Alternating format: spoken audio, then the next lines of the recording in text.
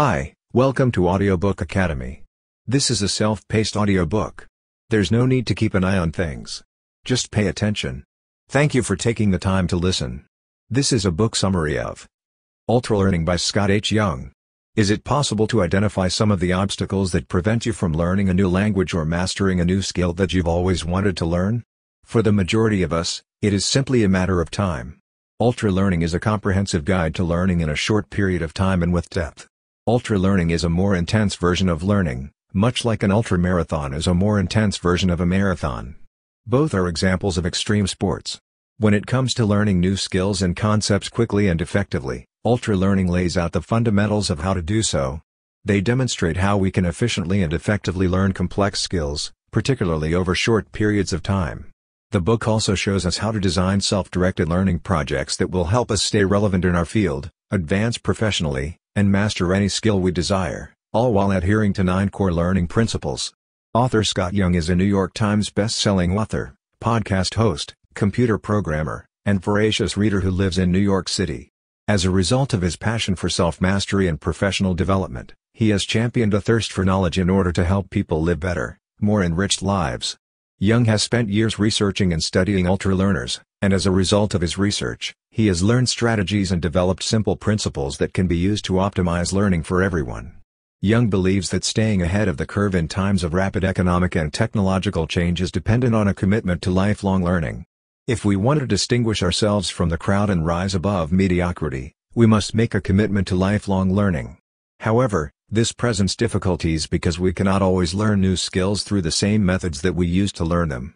Even when we try to master difficult skills in a short period of time, our old routines and problem-solving methods frequently fall short of the mark. Young provides an alternative approach by providing powerful strategies that allow us to break out of our mental ruts and achieve success. By introducing new learning methodologies, we're shown how to push through, retain more information, and achieve greater results. So, if you want to learn a new skill, stay relevant, reinvent yourself, and be able to adapt to whatever the workplace throws at you, it may be time to consider ultralearning. This briefer summary examines the advantages of ultralearning, as well as the 9 core principles of ultralearning, as well as the steps involved in developing an ultralearning project. Understanding the concept of ultralearning. What if we could get an Ivy League education without having to go to a top-tier university or college? What if we were able to learn that language we've been putting off learning for so long? And, what if we could finally cross off those skills that we've always wanted to learn but haven't had the opportunity to do so because of a lack of available time? According to a large number of people, it is possible to carry out these actions in the real world. Ultralearners are a group of people who place a high value on self-education and academic excellence, and they have developed a whole culture around them. In other words, what exactly is ultralearning? It's an intensive and rigorous strategy in which we commit to a goal and decide to undergo concentrated and focused learning in order to achieve that goal. Once we have made the decision to learn a skill, we set a time limit for ourselves and then dive into intense, focused work to expedite the process of learning.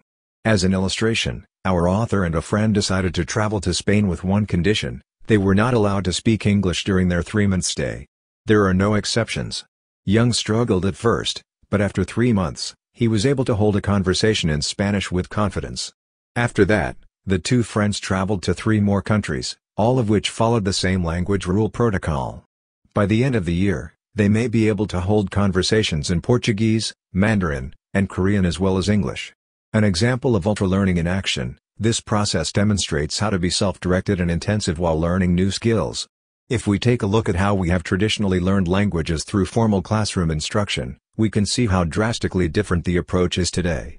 Classroom instruction is frequently prescriptive and does not allow for much student agency. However, the process of ultralearning requires us to take charge and create a path to knowledge that will be beneficial in real-world situations. Ultralearning is based on 9 fundamental principles or strategies. Principle 1, Meta-learning: create a roadmap for your learning. Every journey begins with a roadmap that shows how to get there from where you are. Meta-learning, on the other hand, is the process by which we scaffold our learning journey and gain a comprehensive understanding. Many of us may be tempted to just dive right in and start learning, but having a plan will help us navigate our way through the process more effectively. We begin by considering why we want to learn something, then determine what constitutes success for us, and finally devise a strategy for achieving our goal. We frequently avoid planning because we consider it to be a time waster. However, Planning or meta-learning should account for 10% of the overall process. The reasons we want to learn can be categorized as either enjoyable or beneficial to our progress. Intrinsic learning is based on pleasure, and it is motivated by the desire to learn for its own sake rather than for the benefit of our careers. We are not attached to the necessity of the skill for our careers. The term instrumental learning refers to learning skills that will help us advance in our careers, and acquiring the skill will result in a tangible outcome, such as being promoted or getting a new job. We must focus our efforts on making the learning much more specific once we have determined why we want to learn something. I want to learn French, you may think, but this is often a vague and intimidating goal to set for yourself. Look at how Scott Young approached learning new languages. He set himself a goal of having 15-minute conversations with each person he met along the way. So, in order to assist you, break down your goal or project into concepts, facts, and procedures. Concepts are the ideas that we need to comprehend. Facts are the facts that we need to memorize, and procedures are the things that we learn through practice. Knowing what we need to learn gives us clarity and a sense of direction in our learning process. Then there's the question of how. How are we going to approach the learning process? Benchmarking can be useful in this situation. Benchmarking is a method of identifying common learning methods that can be used to kickstart a project. The idea is to make lists and do research on how to get started on your project and establish a benchmark for success. Then you go over your benchmarks and decide whether to emphasize or exclude specific resources based on their relevance. By consulting with experts, you can improve the effectiveness of your benchmarking. In a nutshell, meta-learning provides a roadmap and forces us to concentrate on the important things. The second principle is concentration. We will not be able to learn effectively unless we engage in intense concentration. There are three things that keep us from engaging fully when it comes to ultra-concentration. Procrastination, distraction, and poor optimization are the three areas in which we should be concentrating our attention. As we learned from Cal Newport's deep work, one of the most powerful tools we have is the ability to concentrate. Because distractions are costly, we can reduce our working time by increasing our level of concentration. The good news is that we can learn to focus and concentrate by practicing these skills. Do you have trouble getting yourself to sit down and get to work? Alternatively, if this sounds familiar, you could institute a warm-up ritual. It could be as simple as making a cup of coffee, going to the bathroom, and then turning off your phone. Whatever ritual you choose, it will put you in a productive frame of mind. Once you've taken a seat, set a timer for 15 minutes. Start with the 3-minute rule to get things started. Set a timer for 3 minutes and make a commitment to continue working throughout. This may appear to be a short period of time, but it generates significant momentum. There's also the Pomodoro technique, which involves setting a timer for 20 minutes, taking a 5-minute break, and then restarting the 20-minute timer again and again. Also important is to optimize our concentration so that we can maintain it. It is important to consider both our inner and outer environments. Find a work environment that is conducive to productive work, for example. Consider decluttering and clearing the workspace of any distracting items to make our workspace more functional. Taking the temperature of our emotions and mental arousal are also important considerations. Some types of work necessitate high levels of alertness, while others can be completed with less alertness. The ability to concentrate and maintain focus can be learned, but it takes time and effort.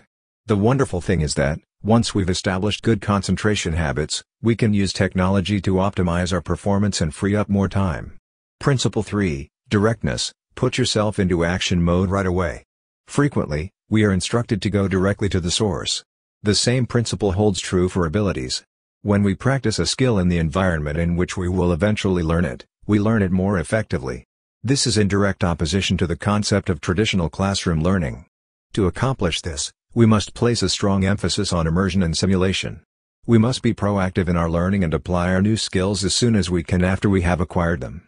Make learning in the real world the primary focus whenever possible. Immersing ourselves in a situation allows us to think quickly on our feet and determine whether we will sink or swim. When it comes to learning languages, this method is extremely effective. We can also use simulation as a technique in situations where immersion isn't possible. This is the stage at which we simulate real-life situations. The concept behind this is that we want to create a situation that is as close to reality as we can. Examples include having a conversation with a friend in a foreign language or simulating a quiz show environment to gain a better understanding of the world around you. Direct exposure is the quickest and most efficient method of converting something theoretical into something useful in real life. To learn to cook properly, the best way is simply to get into the kitchen and start cooking. Similarly, if you want to learn to code properly, Project-based learning or a learn-by-doing mentality are the best ways to go about it. Drill, target weak points is the fourth principle. In order to improve anything, we must first recognize our own shortcomings. The drilling process is all about zeroing in on your weaknesses and putting your energy into improving them. What we choose to focus on as weaknesses has an impact on our overall proficiency, which helps us to unblock a lot of our learning opportunities. We can see that drilling is used by every successful ultra-learner if we look at their work. Athletes at the top of their games, computer whizzes, musicians, and artists all perfect their craft by focusing on the aspects of it that they find the most difficult to master. Drills are the polar opposite of the preceding principle, which is straightforwardness. They assist us in improving a small slice of a skill while removing all of the subtleties of the real world that we are unable to simulate. The direct drilling process is a method of enhancing weak points rather than completely replacing your project. Using directness to overcome a lack of transfer, work directly on the problem and drill your weak points, then returning to directness and cycling through the process as needed, retaining all of the valuable transfer. So, how do we go about creating our drills? We can employ time slicing, in which we repeatedly concentrate on a specific segment of time. For example, when learning an instrument, we might find ourselves repeating specific scales or parts of a song that we aren't yet proficient in performing.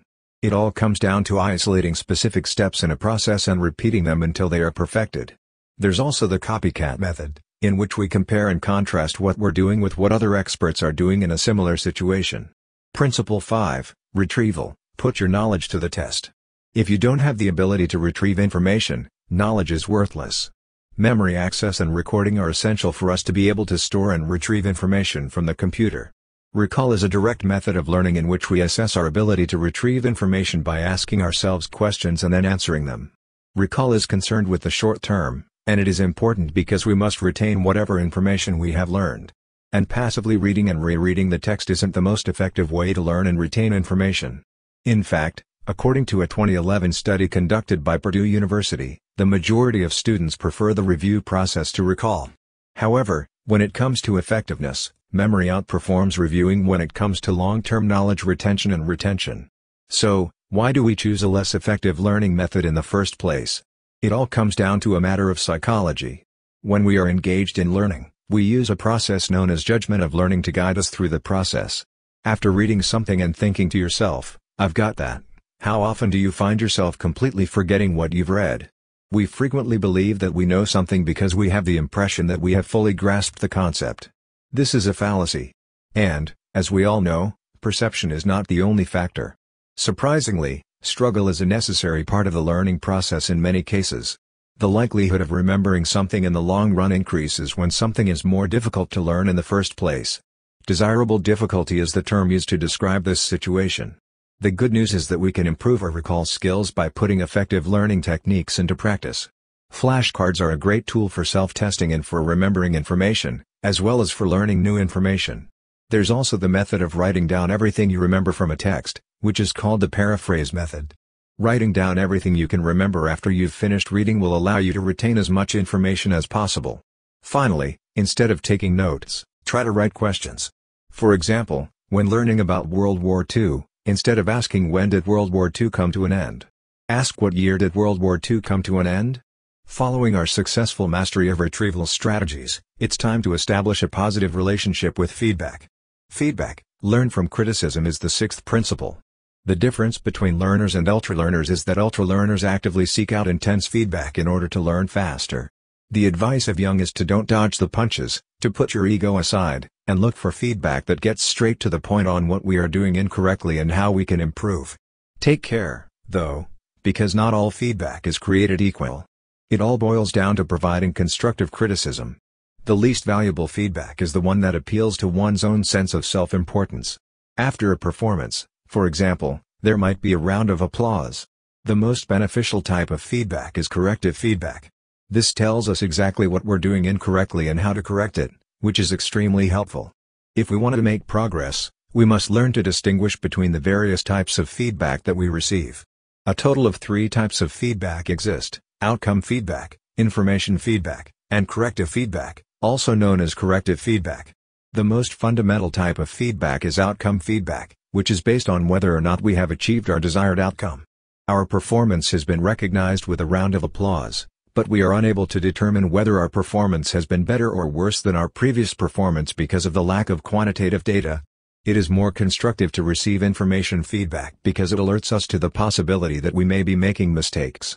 We are alerted to the fact that there is a problem, even if we are not given specific instructions on how to resolve it. For example, when people walk out of a concert or a performance, corrective feedback is the most effective type of feedback. Not only are we informed that something is wrong, but we are also provided with suggestions for how to correct the problem. When we hand in a paper and receive a grade and a comment on it, this is a common type of feedback that we receive. As we learned from Seth Godin's book The Practice, we need to be able to elicit feedback and ask for corrective feedback in order to improve our effectiveness. Principle 7, Retention. Develop the ability to recall information. The ability to retrieve information over a long period of time is referred to as retention. Nigel Richards, an ultralearner, is a prime example of the power of retention at its most extreme. Nigel Richards took home the title of World French Scrabble Champion in 2016. The only problem was that he couldn't communicate in French. What was his secret to accomplishing this? It all came down to a matter of memory. There are 386,000 French words that have been approved for use in Scrabble, and Richards has memorized each and every one of them. Remember that you are not alone if you find it difficult to recall even the most basic grocery list, let alone over 300,000 words in a foreign language. Young reminds us that forgetting is the default mode of the brain. Ebbinghouse's forgetting curve is the concept that our ability to recall information diminishes over time. Without interacting with what we've learned, we're more likely to forget what we learned. This explains why many of us have little or no recollection of what we learned in 8th grade. To retain information, we must be actively engaged with it on a conscious level. So, how do we get things to stick, and how do we keep things from sticking? First and foremost, we can use the strategy of spacing. This is a method of memorizing content while also putting it to use on a regular basis in stages that are closely spaced. This will take some getting used to for those who are used to cramming information into their heads at the last minute. Essentially, the idea is to disseminate knowledge and practice. When creating a learning program, make sure to space out your sessions as much as possible. Appropriately spaced, consistent spacing allows us to have enough time to retrieve information before it becomes difficult, but not so difficult that we can't get our hands on it at all. Make time for memorization at least a couple of times per week, if possible. If you're embarking on a practical task, the most effective way to remember it is to actually carry it out on your own. Over time, you'll notice that your body begins to operate on autopilot. Overlearning is a technique for retaining information, and we can see it in action when we drive a car, where driving becomes second nature after a certain amount of time. We can also try to remember things by creating mental pictures or using mnemonics to help us remember them.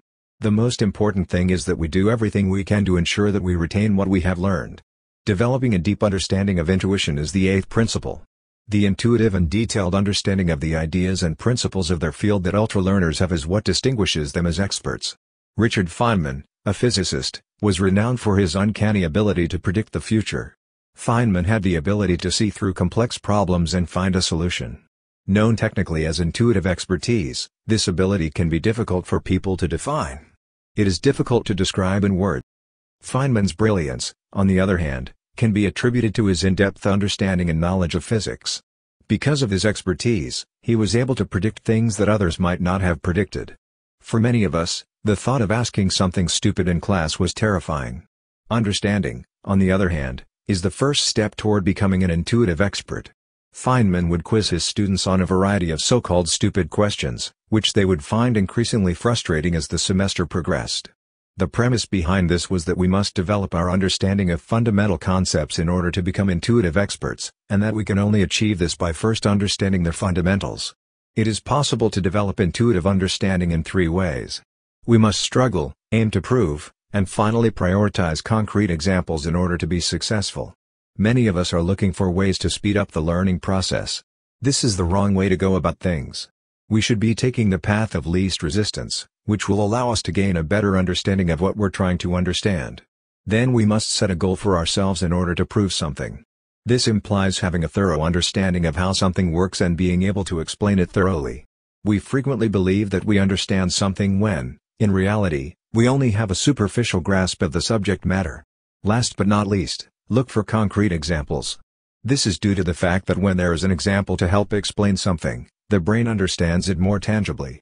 For the most part, The most successful learners do not simply apply skills without understanding how they work. Experimentation. Principle 9. Step outside of your comfort zone. Proficiency is more than just mastery of a subject. Another characteristic of an ultra-learner is their ability to be creative. We cannot, however, be creative and original unless we engage in some form of experimentation. There are 3 strategies that can assist us in moving beyond mastery and onto the path of originality. We can first copy something and then recreate it. This is the method that we use when we are cooking. We start by reproducing a recipe, and then, with practice, we gain confidence and the skills and imagination to move beyond the confines of a recipe book. We can also experiment by imposing restrictions on ourselves. For example, we could set a month-long restriction on ourselves by only cooking vegetarian food. Working within constraints forces us to break free from old habits and concentrate our efforts on trying something new. Finally, we have the ability to combine skill sets. Why not combine the things you're good at in novel and imaginative ways to make something new and exciting? Ultralearning frequently entails taking exploratory risks in order to discover new or better ways to achieve our objectives. Finally, I'd like to say, here's a quick quiz to see how well you know yourself. Are you able to recall the 9 guiding principles? Being an ultralearner is not easy, it entails a lot of effort. Scott Young, on the other hand, explains why and how to do it in order to assist us in getting our DIY learning adventure off to a good start and keeping it on track. And, if you aren't sure what your ultralearning project will be yet, why not start by reading this book and applying the principles contained within it to learn how to be an ultralearner? When James Clear and Barbara Oakley recommend your book, you can rest assured that you're in good company. Ultralearning shares some information with Atomic Habits and Learning How to Learn, but it stands on its own with valuable self-study strategies taught in the 9 universal principles of ultralearning. Ultralearning is a subset of Atomic Habits and Learning How to Learn. So, are you prepared to take your learning to the next level and become an ultralearner? Thank you for listening in Audiobook Academy. Please don't forget to subscribe for more content like this. See you in next audiobook.